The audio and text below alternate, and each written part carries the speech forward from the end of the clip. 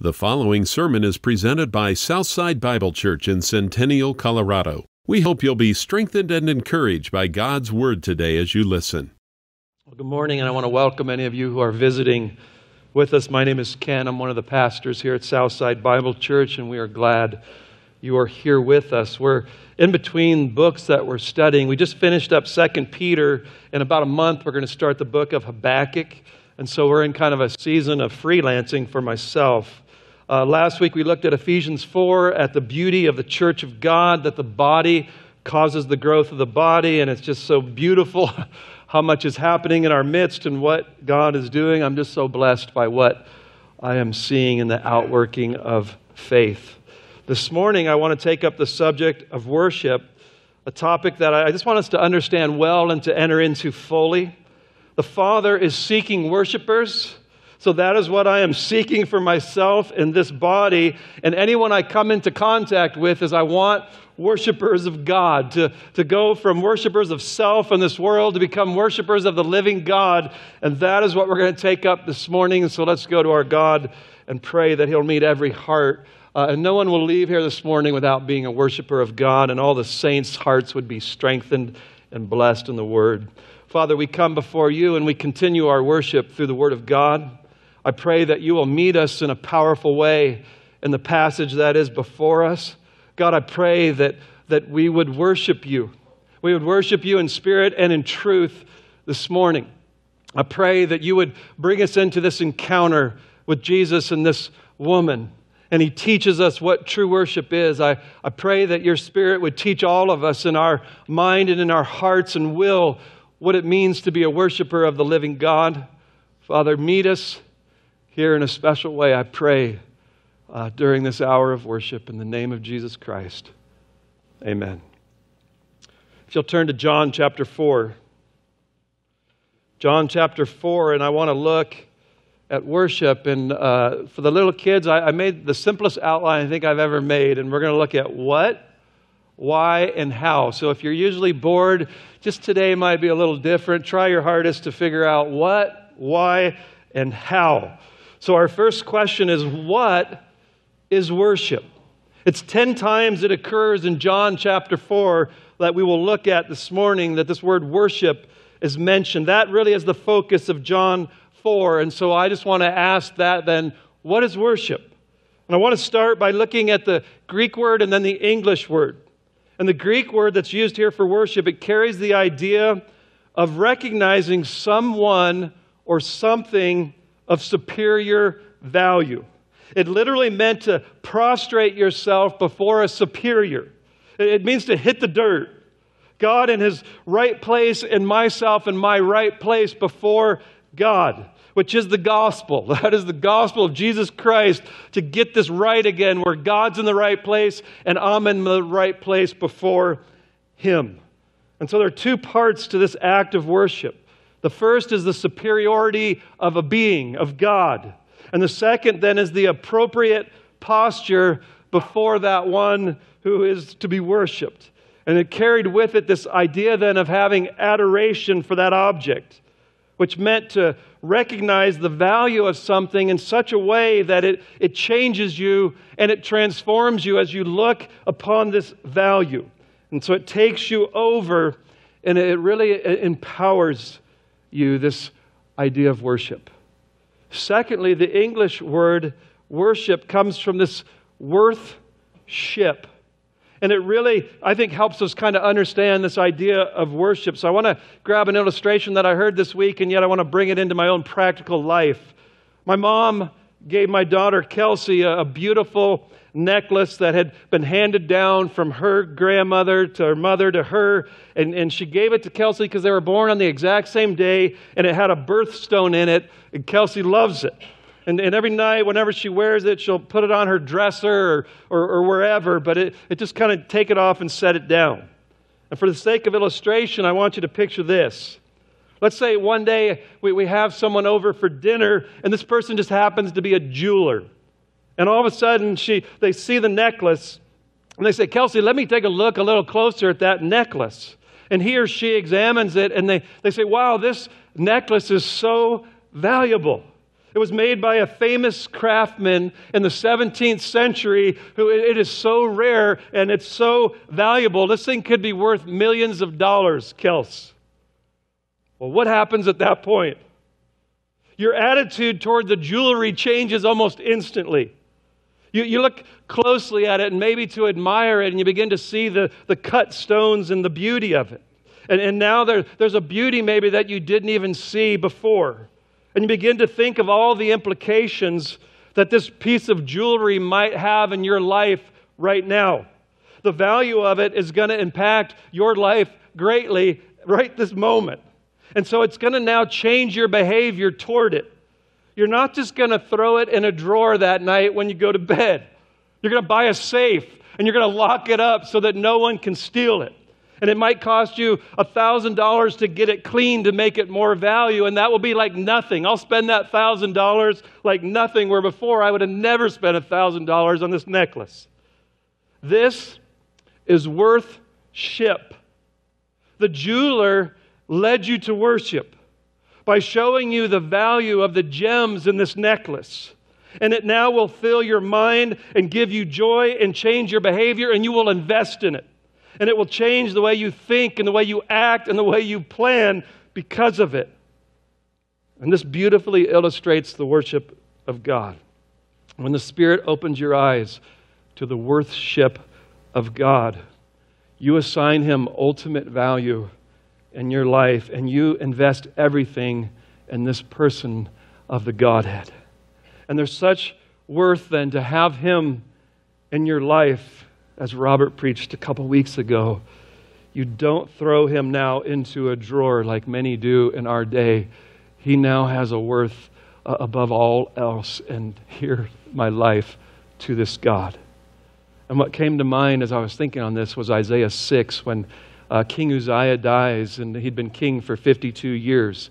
And Isaiah heads into the temple, and when he goes in, he sees the Lord high and lifted up, and the train of His robe is filling the temple. And all these angels and seraphim are saying, "Holy, holy, holy is the Lord God of hosts. The whole earth is full of His glory." And Isaiah sees the majesty and the worth of this God.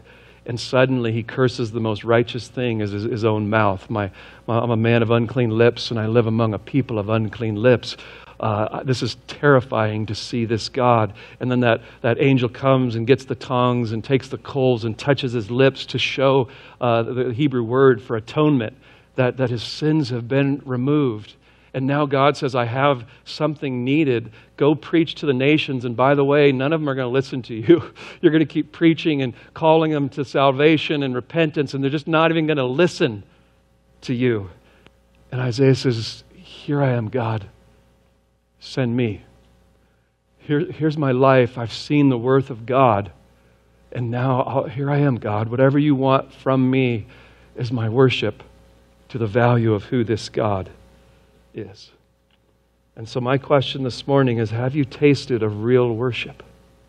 When the reality of God's wisdom and His love and His power and His provision become more real to you than anything else, what we're holding on to becomes so small. They become trinkets. All the vain things that charmed me most, I sacrifice them to your blood, to your cross. That's worship. And so in closing up this first point, what is worship? It entails two parts. It's seeing the value of God, and it's giving to God what is His due. Therefore, I offer up my body a living sacrifice to God. His due is all of my being, my heart, mind, soul, and strength to love Him. And so there's a value to God, and now He's worthy of everything. My life, my calling, my dreams. He's worthy of everything now. And guys, that's what the Father is seeking in our text. He's not wanting dead religion, playing games. God is seeking those who will be worshipers in spirit and in truth. The Great Commission is go make worshipers of this God who follow Jesus Christ. That's worship. Second, why do so few people worship this God if He's so valuable and glorious? I just go out every day looking at a world with people who won't worship this God. Why? Why won't they worship this God? Let me just read an old passage that Nick preached a long time ago in 2 Corinthians 4. Paul says, even if our gospel is veiled, it's veiled to those who are perishing, in whose case the God of this world, Satan, has blinded the minds of the unbelieving, that they might not see the light of the gospel of the glory of Christ, who is the image of God. They can't see His value. They can't see His worth. But the gospel is when God says, let there be light, and now you see the value, the worthship of God, and you give your life to this God. And so I want to flush this out in our text, if you'll come to John 4. In our passage, this woman from Samaria, she comes to a well at the 6th hour. She comes to draw some water, and Jesus is sitting there. And He's going to come and He's going to offer to this woman living water. And this woman is so locked up with 5 husbands and a live-in boyfriend that this living water can't flow into her heart. And she can't be set free for this living water to flow into her heart and soul and bring 10,000 reasons to worship the living God and cry, bless the Lord, O my soul, and all that is within me. If there are any in that state this morning, I'm just praying for you.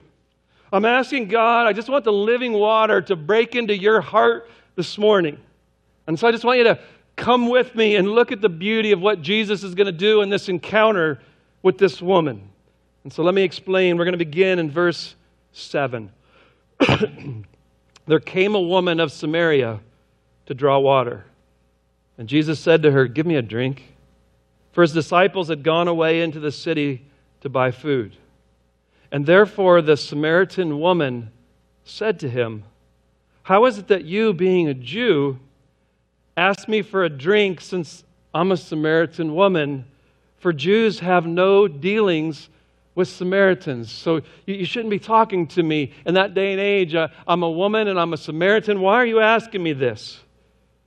And Jesus answered and said to her, if you knew the gift of God, and who it is who says to you, give me a drink, you would have asked Him, and He would have given you living water. She said to Him, sir, you have nothing to draw with, and the well is deep. Where then do you get this living water? You're not greater than our father Jacob, are you, who gave him the well where they're sitting, who gave us that and drank of it himself and his sons and his cattle. And Jesus answered and said to her, everyone who drinks of this water will thirst again. But whoever drinks of the water that I will give him shall never thirst. But the water that I will give him will become in him a well of water springing up to eternal life. And the woman said, sir, give me this water. I will not be thirsty, nor come all the way out here to draw again. I want this kind of water. Let me have it. I don't want to keep coming and getting water again and again at this well. I want this water that you're talking about where I'll never get thirsty again. And now in verse 16, there comes this twist. In verse 16, He said to her, go call your husband and come here. Where does that come from? I don't know about you. Doesn't that seem just a little bit strange? I'm going to give you living water. Yeah, I want that water. Go get your husband. I'm talking about living water. And she's thinking in the physical. I would love to never have to come to the well again. I want this magic water, please. And the woman's answer is absolutely remarkable in verse 17. Go call your husband and come here. And the woman answered and said, I have no husband. And Jesus said to her, you have correctly said, I have no husband, for you've had 5 husbands, and the one whom you now have is not your husband. This you have said truly. And the woman said to him, sir, I perceive you're a prophet. Which means bullseye. Why did Jesus go here? Why do you leave living water behind when that's what this whole chapter is about? And just so abruptly say, now go get your husband. Well, I want you to see if our text can unfold that answer for us this morning. And one thing we see clearly, the living water was a swing and a miss. She didn't get it. And so Jesus is now coming in another angle because he wants to unbind this woman and let living water flow into her heart. I want you to be overwhelmed with the love of Christ. I want to unbind this heart. I'm not going to walk away with just this living water question. So what he is doing, Jesus is omniscient. He knew that this woman was living with a man. And he knew that she had 5 husbands, and we aren't told that they died, but I think the flavor and the feel is that they left her, they divorced her, and you just keep going from husband to husband. And so he's coming in now and he's opening up that heart, which is just stopped up. It's blocked by sin. And the sin is damming up the grace of living water that Jesus wants to offer. And most likely, she's wanting to be loved. And she's being used again and again and again by different men. She's just usury. And Jesus is coming right into the inside of her heart. I'm coming in. I'm getting in. I'm going to deal with the internal where the living water cannot flow. So I'm going to go to the inside and I'm going to break this heart open because I have something to give you that will make you never thirst again. I want you to hear this clearly. The living water can only be drunk by the heart. You can't get it in any other way. It's got to come into the heart. Jesus will not have ritualism and he will not have externalism in his worship. It's going to go right into the heart. That's what this new covenant is about. I'm going to give you a new heart. And Pharisees have no place in his kingdom, who all you're about is the externals of religion and doing all the outside. This is about a Christ who wants to come to the inside of the core of your being and give you living water that will refresh and transform and change everything about you. He will go to the inside. I want you to listen to what he said just a chapter back in John 3:20. For everyone who does evil hates the light and will not come to the light lest his deeds should be exposed. And here's this woman. She hates the light and it's shining on her. 5 husbands, all of your sin, it's being revealed, and all you can say is, I could tell you're a prophet, and you're running from the light. You don't want to deal with it. Do you see this? This woman's inner life is so locked up with sin and guilt and shame and hurt and loneliness and emptiness. That might be your portrait this morning as you came in here. That's where she's at. Just man to man trying to find love. Every rejection and just getting a little harder every time. You see it again and again. I had a lady share with me just a little while ago that she's on this thing called Tinder. She just goes from man to man and she says, all I want to do is be loved. And in the morning when I text them, they won't even answer me back. I can't even find love in usury. And this is the picture of this woman here. I just want to find love, and I can't find it. And Jesus said, ma'am, I did not come for the healthy, but I came for the sick. I didn't come for the righteous, the squeaky clean. I came for sinners, among whom I am foremost. And Jesus wants living water from him to flow into this woman's soul. The friend of sinners. He wants to unlock this heart and set it free in himself to be a worshiper of God. To be living water to her, to satisfy her soul so it'll never thirst again. That's what he wants to give to this thirsty soul. And so I want you to hear this so bad. God will not stay on the outside. He's going to press to the inside. And so many people just want to keep him on the outside like this woman, and an external God you're happy with. And you would love to keep him there. But this is a Christ who's coming and hunting down for the inside. That is who the Father is seeking. That's what he wants for his kingdom. But look what this woman does in verse 20. Our fathers worshipped in this mountain, and you people say that in Jerusalem is the place where men ought to worship. I've heard this so many times. The subject that she didn't want to deal with is living water and worship. I don't even want to deal with that. Let's go somewhere else. It's a better subject than being completely exposed and someone telling you have 5 husbands and the guy you're living with now isn't. Let's go back to worship. Get away from that. The light is shining on the depth and the recesses of my heart. Let's get that light back off. Turn it off. Let's talk about worship again. But let's talk about external worship. I don't want to get on the inside. That's how we all thought as unbelievers. Where do we worship?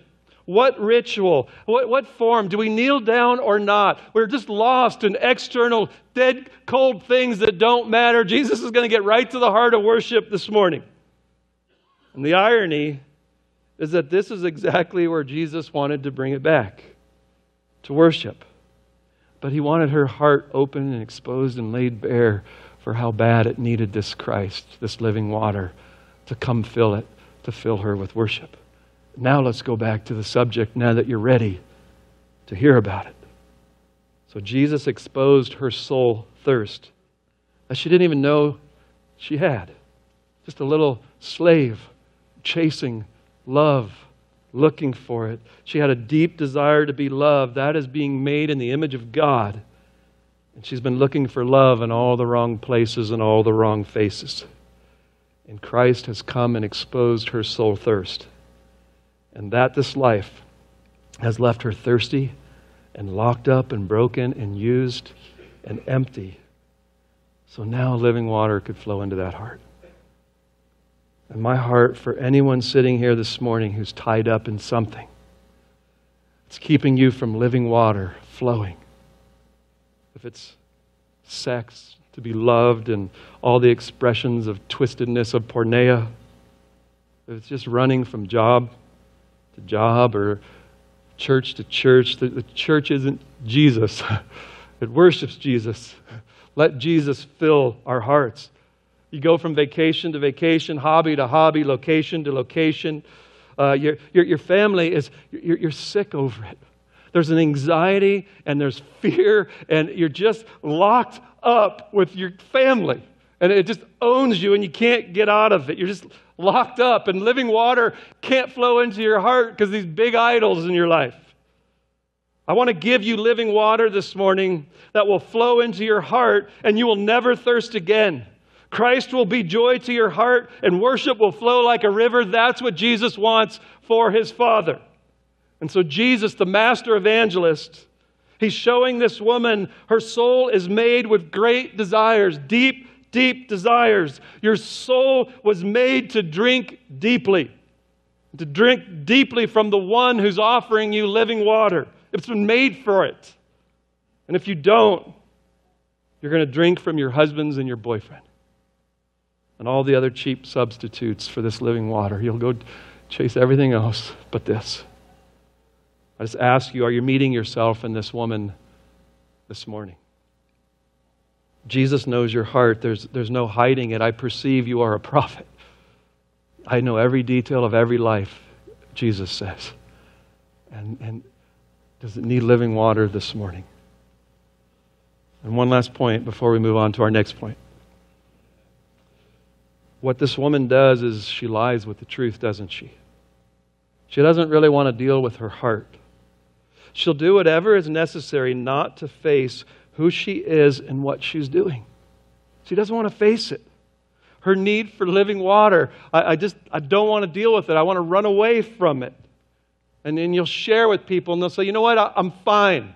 I'm doing just fine. I don't need this living water. What about dinosaurs? In light of Jesus? Well, I hear what you're saying, but what about gay marriage? What about all the contradictions in the Bible? This lady will not let the truth shine on her heart, and she just keeps trying to run from it because they run from the light. Are you doing that this morning? You just keep running from the light and finding excuses for why you won't drink this living water that Jesus Christ is offering to you. Are you hiding the truth from yourself? Well, I want you to listen to her. In verse 20, our fathers worshipped in this mountain, and you people say that in Jerusalem is the place where men ought to worship. In dodging her sin, She throws out the debate between these two nations, which is worship as a place of geography.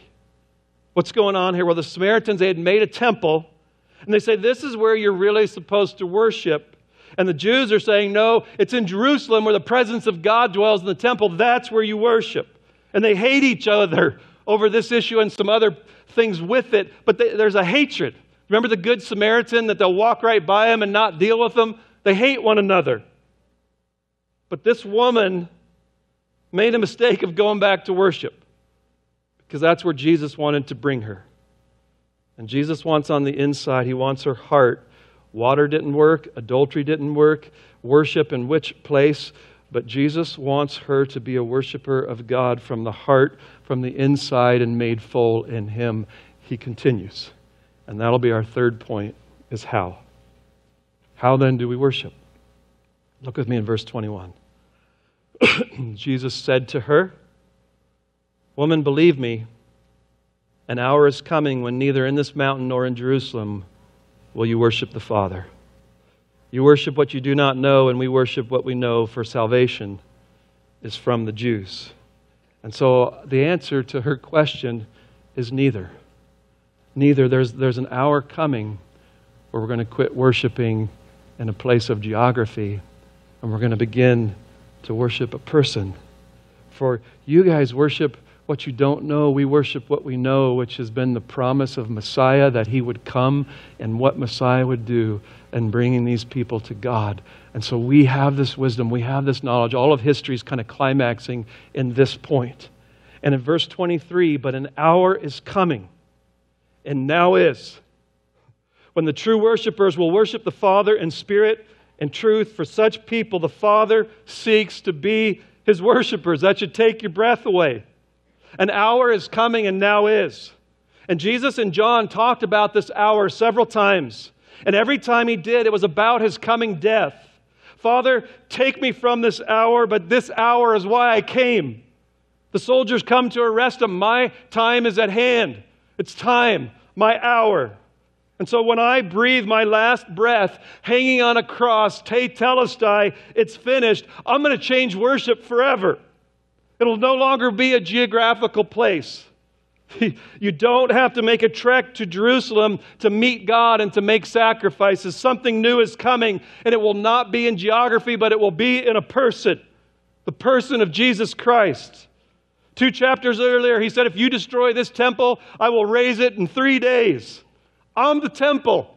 I'm the place where you're going to worship the living God. I am the meeting place between God and man. Here it is. I am the place that this whole world will draw near to worship the living God. I'm it. In verse 42 of chapter 4, they were saying to the woman, it's no longer because of what you said that we believe, for we have heard ourselves and we know that this one is indeed the Savior of the world. This is the Messiah. This is the one that we have been looking for.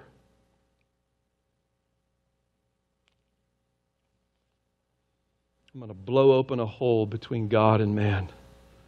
And now you will be able to draw near with confidence to the throne of grace to worship God. And you see, this is so big what Jesus is saying. Because what would happen if you drew near in the Old Testament to worship God?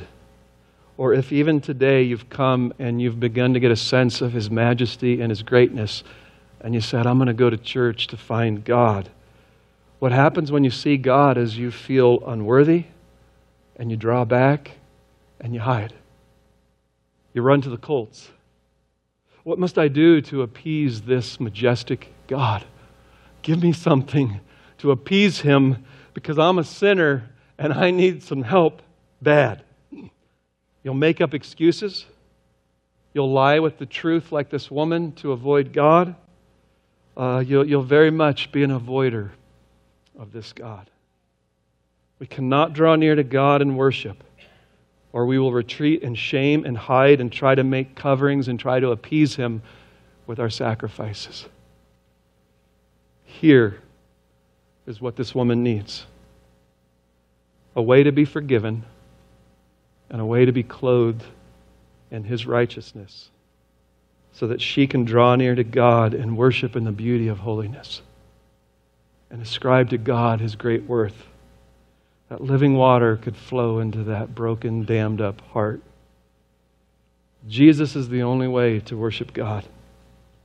He's the only way to draw near to God in peace and acceptance. You cannot worship apart from Jesus Christ. You cannot approach this God apart from what He is saying, my hour is about to come.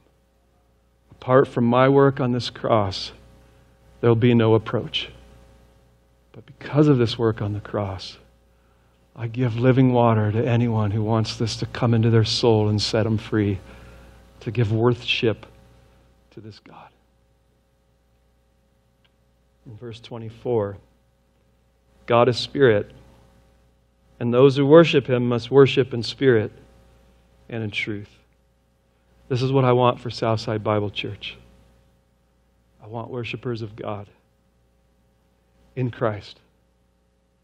And in Christ we see His worth because He gave us His Son. And we give to Him all that we are. Worship is just giving God your whole being because He's worthy.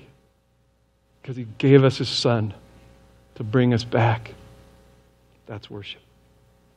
And He says we'll do this in spirit and in truth. What does that mean? I'm going to try to make it quick. The Spirit is the beauty of the new covenant. In the last chapter, Nicodemus came to Jesus and wanted to enter the kingdom. And he said, unless you're born again, you will not enter into the kingdom of God.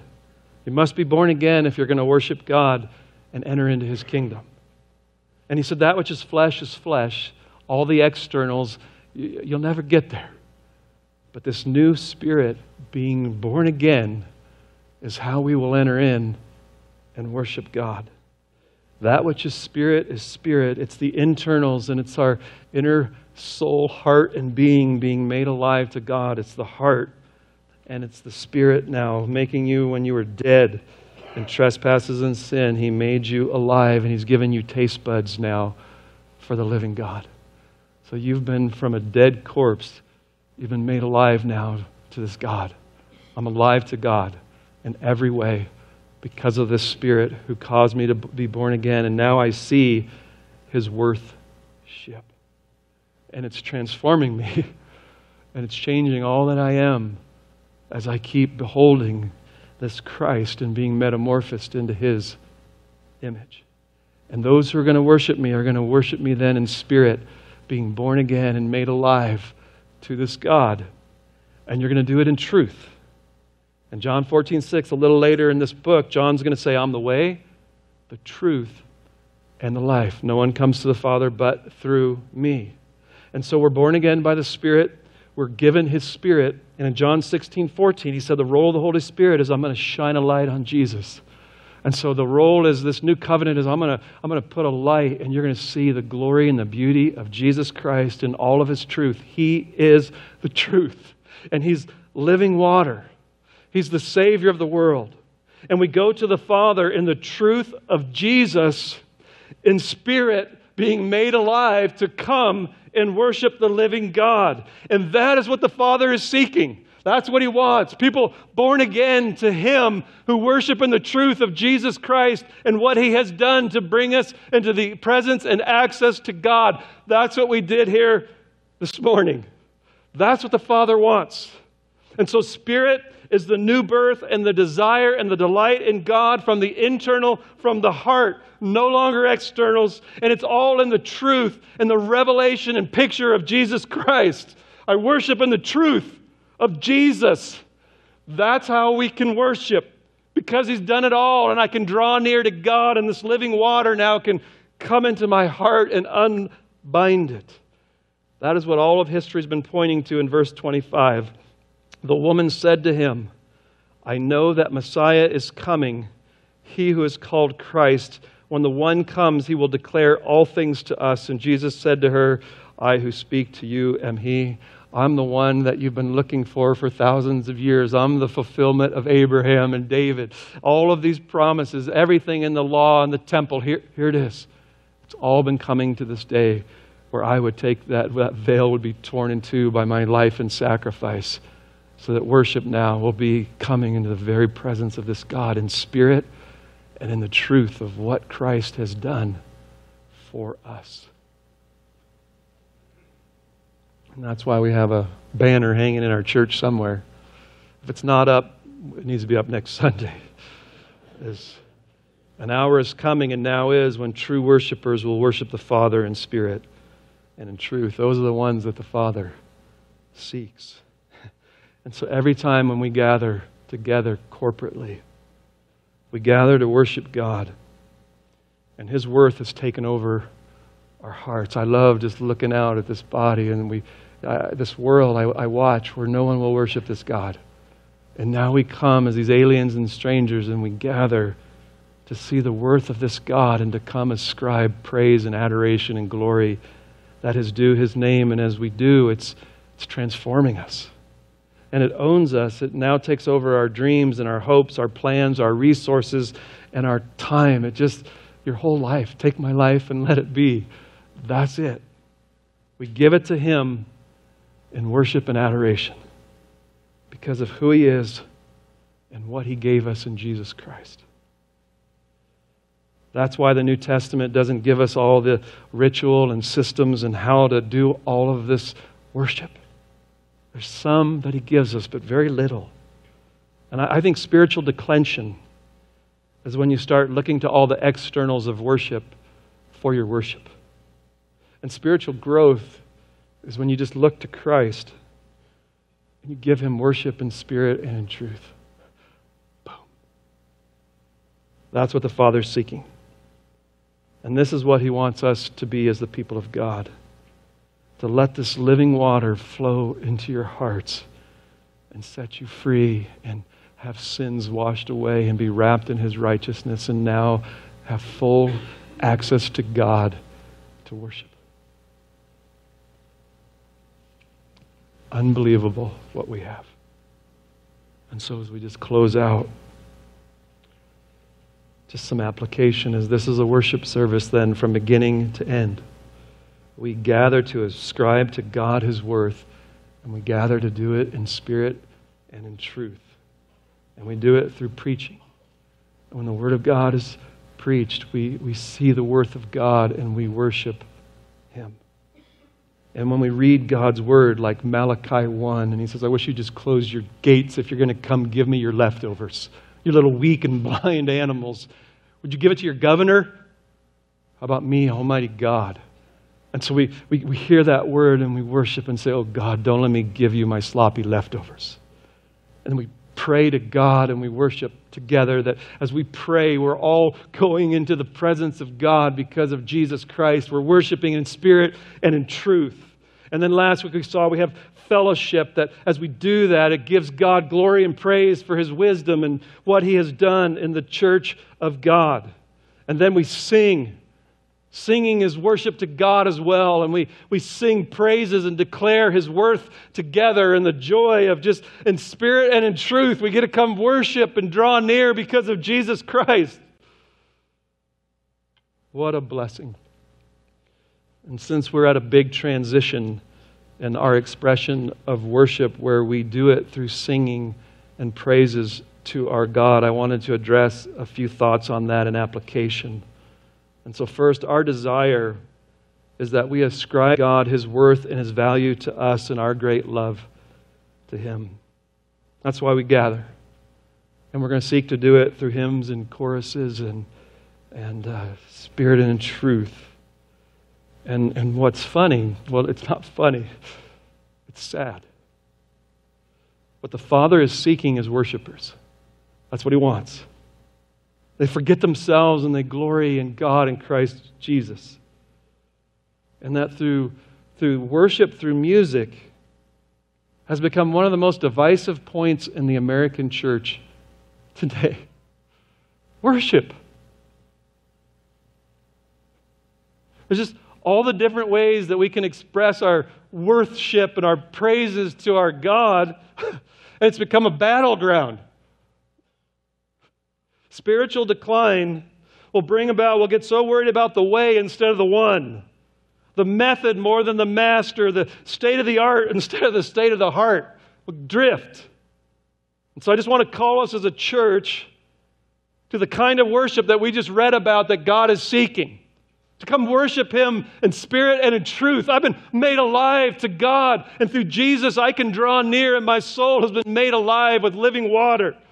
I worship a person, not a place, and we gather in here to all worship this person of Jesus Christ in the Godhead. To come in the oneness of what we learned last week in truth. One Lord, one faith, one God, one baptism, and we come together in that with a unity of the Spirit, with the person of Jesus Christ, to offer up our worship to Him from beginning to end of the day. The joy of being God's blood-bought children, to hear His Word read and proclaimed and sing praises and just get lost in Him. The Lord's Day is my best day. Better is one day in your courts than 1,000 elsewhere. Worshiping in spirit and truth, you don't have to be motivated to come do that. We get to come worship this God together every Sunday because of Jesus Christ. And so I'm going to say this as plain as I know how to. To be critical of worship is a sad place to sit. Criticizing worship isn't where you want to sit. Rather than lost in love and wonder and praise and spirit and in truth. This isn't my choice of genre. The sound isn't mixed the way I like it. There's too many people up there. There's not enough people up there. Oh, goodness. Spirit and in truth is what God wants from His people. I remember my brother Steve was converted and saved from the Vineyard. And he came to this Reformed church that only had an organ that was 100 years old. And all we sang was hymns, and nobody sang because we hardly had any joy. And I remember looking up the first Sunday, and he's standing in the front like this. And everybody staring at him like, what's wrong with that guy? I'll tell you what's right with him. He worships in spirit and in truth.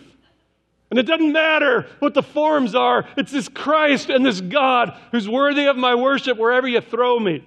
In Africa, they'll sit around trees and worship for hours. Some of you have sat there doing it with them. They'll spend hours with no air conditioning. I just want to worship this God because of Christ. Instead, I got to have this and that and amplifiers and all this nonsense. Stop!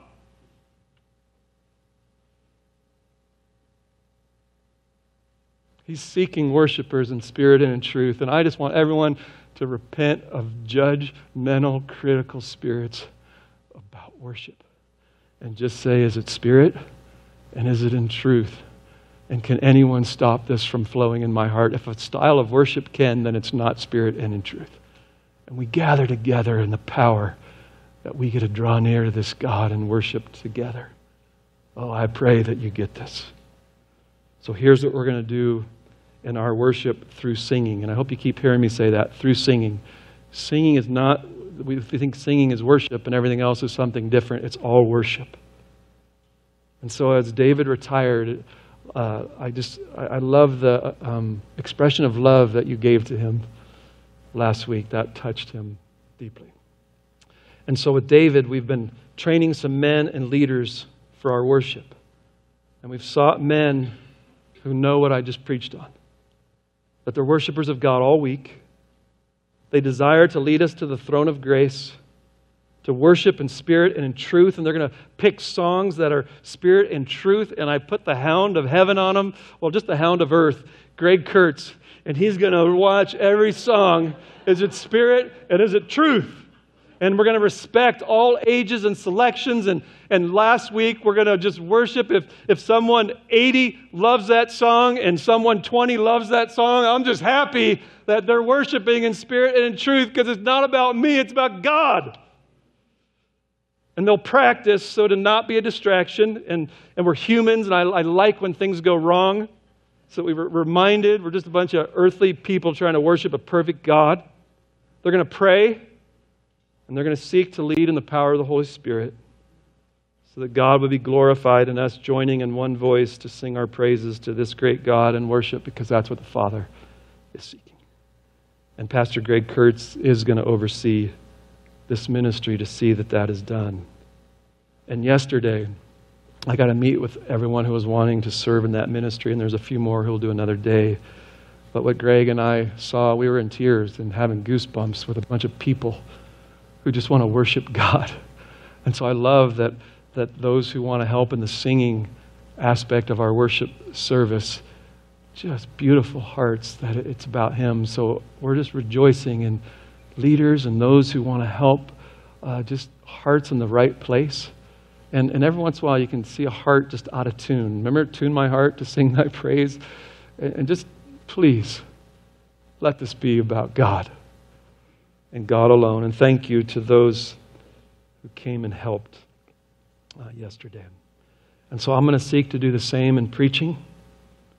That I'll always be praying and studying this Word of God, and it would be worship to us. And the scripture reading and prayer, Sean Killian spent time just praying over that passage for you guys and praying for you. And the prayer is that anyone then who will walk into this building would just say, surely God is in this place. And so may we join the Father in seeking worshipers of Him in spirit and in truth. That He would be our all and all, and that He would be the glory in the church. And that is what we would spend and be spent for. I want to see worshipers of this God, and it breaks my heart to go out in this world and watch people who won't worship this God. Give our lives to make worshipers of the living God, and then let this be assembly of those who worship the living God in spirit and in truth. Soli Deo Gloria. Let's pray.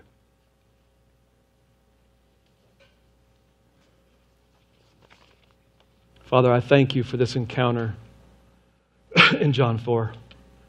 God, I thank you just seeing a Christ who wants to take stopped up hearts that are so broken and so lost. And He wants living water to flow into them. The reality, the fullness of Christ and what He has done for us and has brought about a reconciliation. He's brought about peace with God. And so, Father, I pray that the way that you made this peace would cause everyone in this room to be worshipers, and that our spirits have been born again. They've been made alive to you, and that we worship in the truth of Jesus Christ. We draw near because of Him, and we sing praises because of Him. And so I just thank you for the privilege to gather with those who love Christ and believe and treasure that beautiful Savior. God, I thank you for that, and that their spirits have been made alive to this Christ, and all they want is more of Him. God, meet that thirst. Keep filling it with the Word of God, and then let our praises just resound and be made beautiful as we sing to a God like this. So you are worth-ship. Oh God, you are worthy of our songs, and you are worthy of our lives. Moment by moment, second by second, let us worship you 24/7. Oh God, you seek worshipers. And I pray that Southside Bible Church would be worshipers of this glorious, majestic God. Amen. The preceding message was presented by Southside Bible Church in Centennial, Colorado, and we hope you've been challenged and encouraged to grow in your relationship with Christ. Each week our sermons are made available online and may be downloaded and distributed. If you have questions or comments or would like to speak to one of our pastors, please contact us through our website at southsidebible.org.